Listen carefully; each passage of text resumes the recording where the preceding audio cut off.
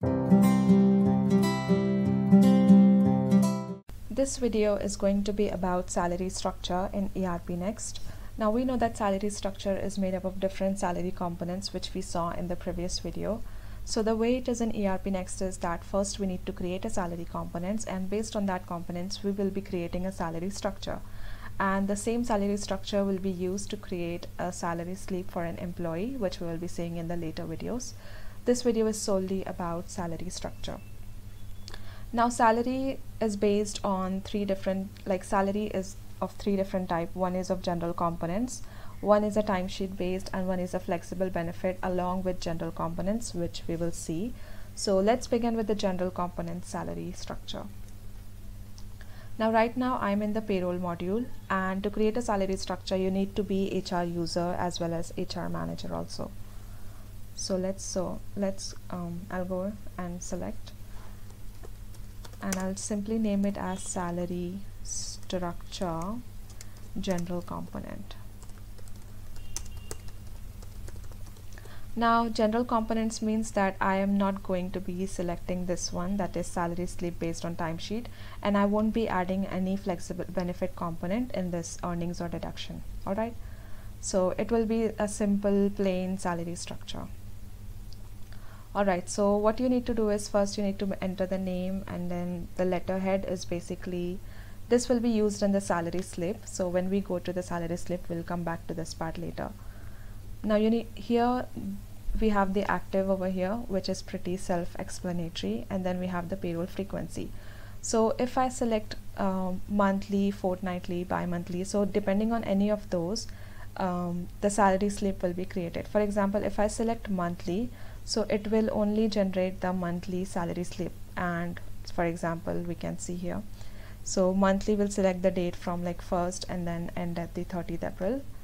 And if we select daily, then it is like a daily salary slip. Now all of this are just a payroll frequency which we need to take care of. Now here is the currency for the salary, which is INR. Now make sure that you have the default currency also as the INR, otherwise there will be a lot of confusions. Okay, now the next is salary slip based on timesheet, which will come back to it again. Now here you can add the leave encashment amount per day based on this salary structure.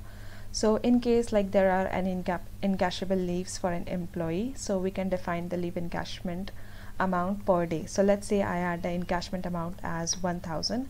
So what will happen is, depending on this particular salary structure, this much amount will be encashable to an employee, okay, depending upon the leaves which they have not used. Now leave encashment is basically a whole different topic, so let's continue with the salary structure for now. Now maximum benefits is useful when we select a flexible component. Like over here we saw that flexible benefit plus general components, right? So when I'll be creating this salary structure, I'll come back to it again. Alright, so let's go to the earnings component and the deduction component. So for earning, I'll simply select one component which I have created before, that is in hand salary.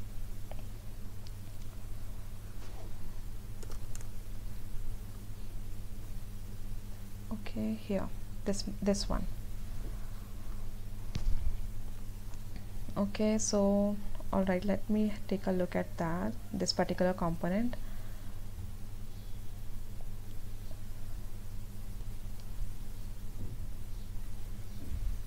I want it to be pretty straightforward, so what I'll do is I'll remove this particular formula from here, and I'll just add a simple amount. Okay, it's 25,000. Let's keep it as it is. Alright, let me delete it and add it once more so that the amount is fetched to in hand. Okay, so I added the in hand component and the amount should be fetched. I don't know why it's not here yet. Okay, it's alright. Okay, here it is. Now next one we'll add is the home rent allowance. Okay, HRA, let me see where it is. Here. So for home rent allowance, you can see that there is not an amount over here, but instead we have a formula over here. which will be calculated based on the formula. So when we will create a salary slip, at that time we will understand what I mean by this.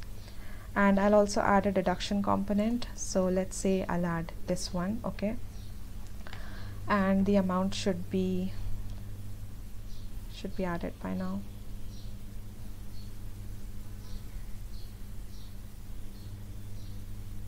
Okay, so now important thing to note while creating a salary structure is that there should be some amount over here, or if there is no amount here, there should be at least a formula. For example, we have the formula here, okay, otherwise if it is 0 over here, there won't be any component added then. And here we just have the account, that is a mode of payment that we are trying to do. So I will select cash over here, and the payment account is cash, okay. And let's just save it. Now you, depending upon your preference, you can add a different mode of payments. Now you need to make sure that you are like setting it as a default mode of payment. For example, if I have selected check, you can see that what I got this, okay. So let's add cash, and that's it. I'll just save it and submit it. Okay, now this salary structure is created. Now next one, what we'll do is we'll create a salary structure based on timesheet. Now next one is timesheet based, so I'll write here salary structure, which is timesheet based. Okay, now these all are the things that were already there before. Now what I'll do is I'll just select here salary slip based on timesheet. So let me do it. Now once you select that, you get this two fields over here. Now the salary component, now for salary slip based on a timesheet, you need to add the salary component over here. It is really important. So let's say I'll select overtime component.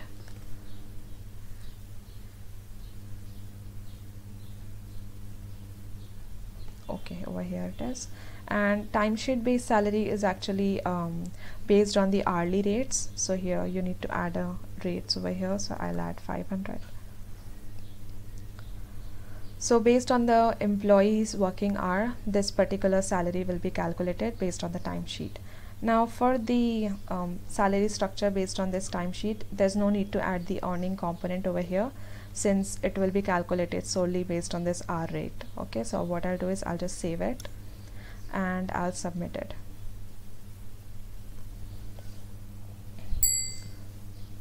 And that's it. I have created a salary structure based on timesheet. Now you'll understand the working of this when we will create a salary slip in another video, so I'll come back to it later at that time. Alright, so this was the two different salary structure. Now let's create one more salary structure that is based on flexible benefits as well as salary structure, flexible benefits plus general components. Alright, now here I can add a leave encashment amount if I want to, if there is any leave encashment amount there, or let's say I'll add 1000. Okay, so you can also add for the salary with the flexible benefit salary component, you can also add another component. So I'll select in hand first, and let's select health benefits over here. Okay, and before going into that, first let's open health benefit and see what it is. So here you see that we have a maximum benefit amount, that is 10,000 added over here. Alright, so once you've added this, and for now let's ignore deductions. Okay, consider that I'm not adding any deductions, and what I'll do is I'll try to save, and then you see the message that I get. So I'm getting this maximum benefits should be greater than 0 to dispense benefit. So what it means is that whatever flexible benefit components you add over here, those total should be added over here also. So since we saw that maximum health benefits, maximum benefit amount was what, 10,000, right? So I need to mention 10,000 here also, and I'll just save it. And that's it. This is how you create a salary structure with the flexible benefits. So for salary structure with flexible benefits, you need to add this maximum benefits. Like we saw here in the general components one, I did not add any maximum benefit because there was no salary component which was based on flexible benefits. So I hope everything is clear here regarding salary structure. If you have any questions, do mention them, and in the next video we will be seeing salary slip.